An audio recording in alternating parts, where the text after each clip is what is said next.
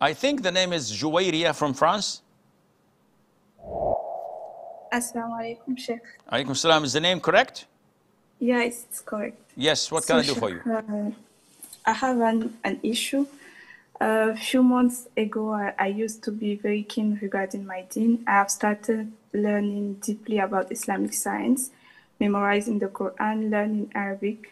I used to practice everything I listened from the Prophet ﷺ and from Allah as well. And at school, I'm an A student.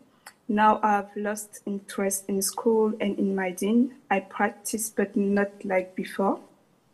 I easily sin knowing that it is a sin. My heart has hardened. I feel like I'm physically in this world, but spiritually I'm not. I'm always stressed. I have started also having anger issues. I feel like I'm in a bulb, but I cannot get out from it. I try my level best to get out from that issue, but I cannot. I sleep enough, but I'm having headache if I start reading something regarding Islamic science and I leave it. It's very hard for me now, so I don't know what's my problem or what's wrong with me, Sheikh.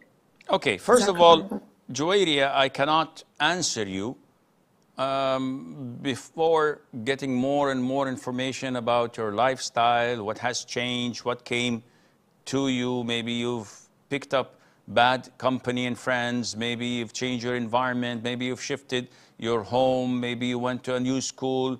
This requires give and take, which we usually do in a counseling session, but this is not the time. Nevertheless, a lot of the symptoms that you've mentioned fits like a glove with an evil eye.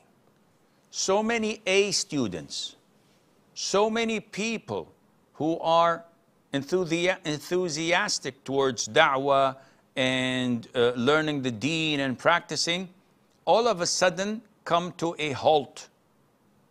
And this is due to an evil eye. They come to me and I tell them, simply do ruqya.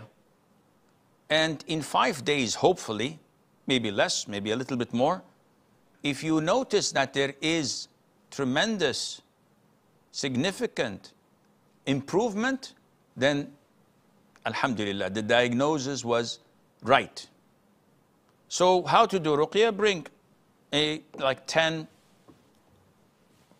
or 20 bottles of water, take the cap off, put them in front of you, recite the Fatiha 3 times. غير المغضوب عليهم ولا الضالين. 2, 3, same thing. Ayat al-Kursi 3 times, blowing after each time. 2 verses, the last 2 verses of of Surah Al-Baqarah, آمن الرسول بما أنزل إليه من ربه والمؤمنون, blow, another set, blow, another set, blow. And then the last 3 قل. قل هو الله أحد قل أعوذ برب الفلق قل أعوذ برب الناس, blow, repeat the set, blow, repeat the set, and blow for the 3rd time.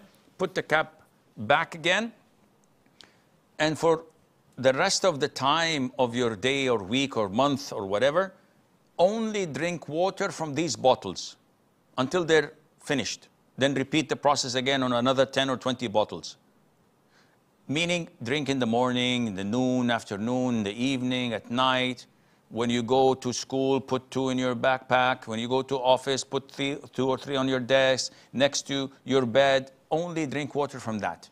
Yes, you can drink soft drinks or tea or coffee or whatever. No problem in that. But when you drink water, drink only from this ruqya water. I guarantee you, with the grace of Allah, that in 3 to 5 days, you will feel tremendous shift in your behavior and character. This emphasizes and authenticates the fact that you have an evil eye. Inshallah, in 2-3 weeks, it will be all gone down the drain. Don't stop ruqya water until you're totally recovered, even if it takes a month or 2. But you will feel a huge relief and difference with the grace of Allah Azza wa Jal.